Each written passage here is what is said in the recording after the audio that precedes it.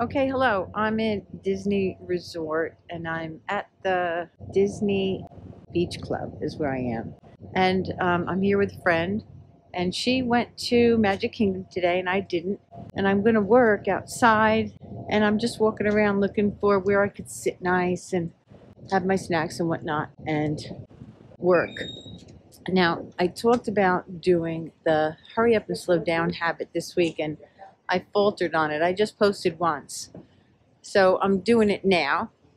I'm going to talk about the slow down portion of the habit. And this is where we really have to just realize who we are and how we tick.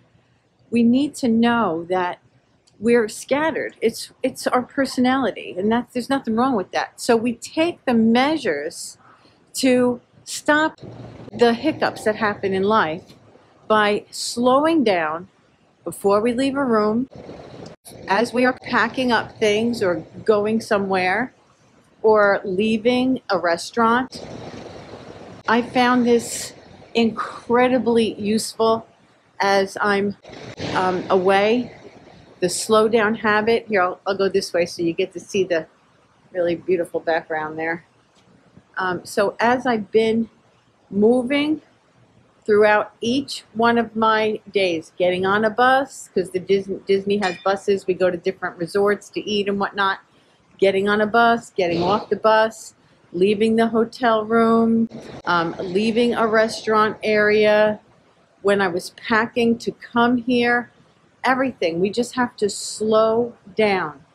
We think that it takes more time, like, oh, we gotta hurry. But you know what happens? We always leave something behind and it never saves us time. We have to either circle on the block and get back, or we have to go all the way back where we were once we realize that we forgot something. So just do yourself a favor and slow down as you're doing the everyday things. Leaving the house doesn't have to be only for being on vacation, when you're leaving the house in the morning, when you're on the way to an appointment, when you're leaving the bedroom to go into the kitchen. All of these things really help to keep the house cleaned up and your life together. So there's that. All right, so we're gonna just walk a little bit and I'm gonna look for a spot where I could sit and work. If you're a praying person, I appreciate a prayer for my right eye. Some sort of allergy, which is fine. It is what it is. Years ago, I used to care so much. Now that I've gotten older, I don't know. It's funny what age does. Okay, so I'm going to go now, and I'll do this later. I'll do this again, I promise. You got bugs called a bug eye. You cook bacon, apple pie. If you show, you fix or tear, clean or clean my underwear. These are the things we do.